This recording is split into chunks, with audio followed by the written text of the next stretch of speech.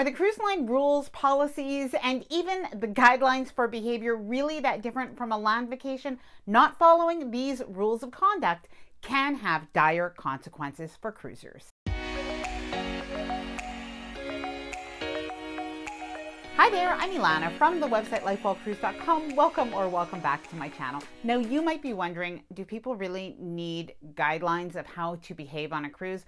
Well, there are actually some rules, some important policies, and even laws that are enforced on a cruise ship that might not be enforced at hotels or other land vacations. Now you may have heard some of these before. However, I wanted to make this video for two reasons. Firstly, because Carnival is in the news. They've recently sent out emails to guests that are booked on their cruise ships with reminders of the policies for guest behavior and some of the rules and policies that are on board. Now, they are being very clear about what the rules are and as well what the consequences are if you do break them. Now, even though this is sent by Carnival, in reality, most other cruise lines have the same or at least very similar rules. And the second reason why I wanted to make this video is because I recently witnessed something that was on my last cruise, which was not a Carnival cruise, by the way, and it had to do with security on board and how they handled a situation. I was absolutely surprised at how things were handled, and you might be too.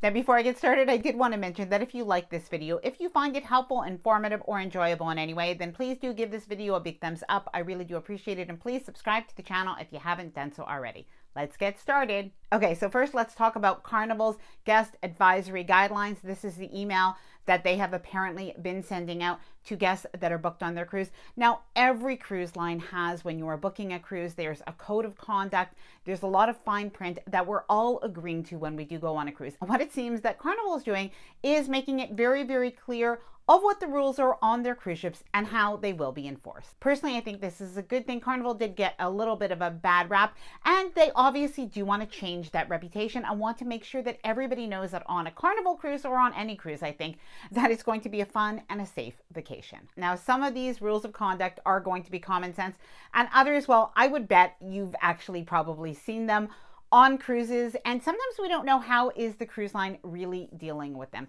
So the first thing is knowing what beverages you're allowed to bring on a cruise. Now, every cruise line does have a little bit of a different rule when it comes to the beverages on a cruise that you're allowed to bring on. However, almost all of them, including Carnival, have a rule that you're not allowed to bring any hard alcohol on board the cruise ship. So while you can bring a bottle of wine usually per person, you are not allowed to bring any hard alcohol.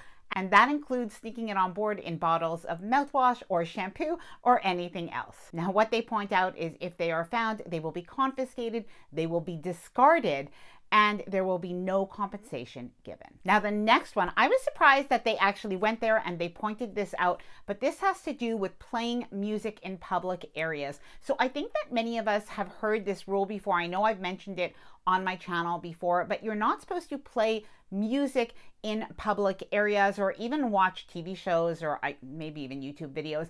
But basically, don't watch anything that is personal or listen to anything personal loud. So obviously they point out that people can use earphones, but not to use any speakers in public areas. And of course, this makes sense if you're listening to music in your own cabin. That doesn't disturb other people, but it really can affect the enjoyment of the space for other people if everybody had their own music playing. Now, this next one I think has become a little bit more of a problem, well, at least recently. And this has to do with bringing illegal substances on board, in particular marijuana. Now, I have to say, I have heard more and more about people smelling this on cruise ships. I do have a bit of a problem with it. One, because oftentimes people are smoking this on their balcony, and if there's a rule for no smoking, well, part of that rule has to do not only with the smell of smoke and anything else, but also has to do with safety. So to me, that's very important when it comes to safety of others on a cruise ship.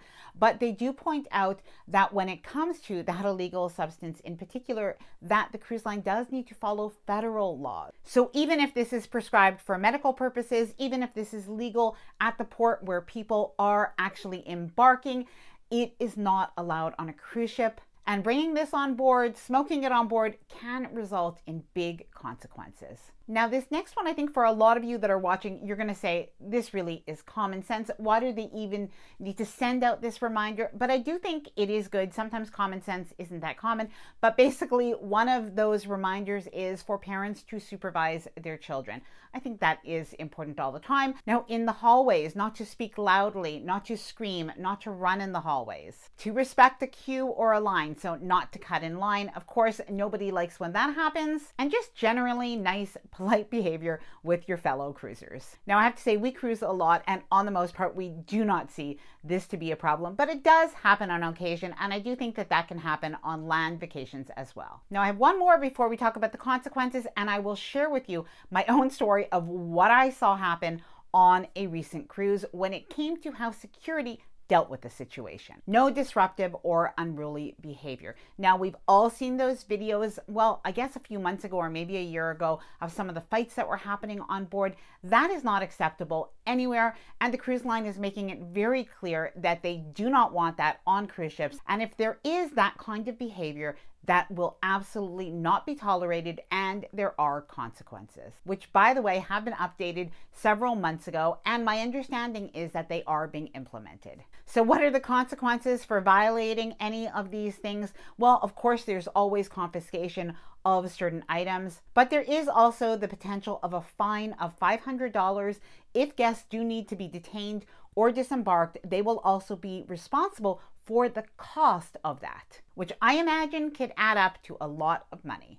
Now, they also point out something that perhaps not everybody knows, but it is that the captain and the officers on the cruise ship are the authority, and they are responsible for making those decisions and implementing any consequences. Now, I should add, they also mentioned that if you do see any of these things, if you have any of these concerns, you should report them to guest services so that they can be addressed right away. However, I am imagining you are probably wondering, what does security really do?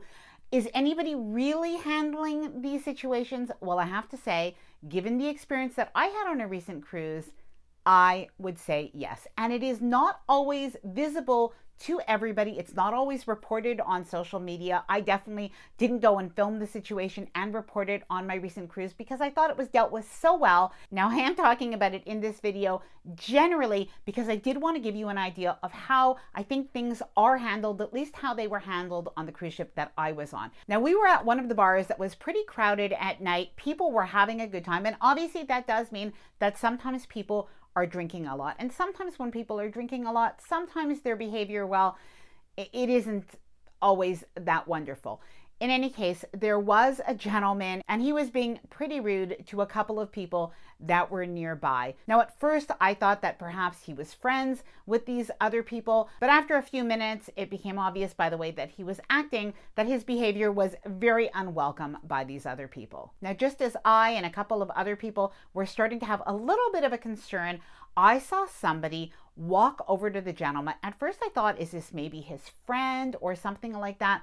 But then I realized that it was actually security. Now, this person was dressed in a suit. However, he really blended in with the other cruise passengers. Now, this person, who I later came to realize was security, said something very quietly to the gentleman, and then within a minute or less walked with him out of the room. Now, as they walked just out of the room, I could see that an additional 2 security officers joined him and spoke to the man. They continued to talk for a few minutes before I saw somebody that was perhaps a family member or a friend that did go and join the conversation. Now, obviously, I do not know what was said, but I was particularly impressed with how they defused the situation.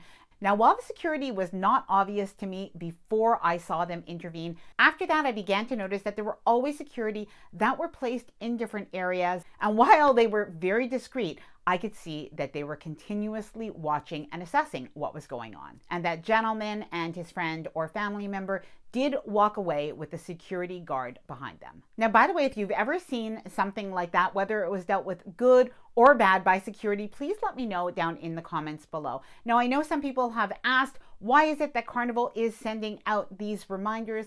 I think that this is really just part of Carnival wanting to make sure that people really do know the rules, know the expectations before they get on a cruise. And let's face it, this way, if something does happen, nobody can say that they weren't warned. Now, please let me know if you agree with the cruise line sending out these guest conduct reminders and if you think that they are going to be helpful. I hope that you enjoyed this video. If you did, please do give this video a big thumbs up. I really do appreciate it. And please subscribe to the channel if you haven't done so already.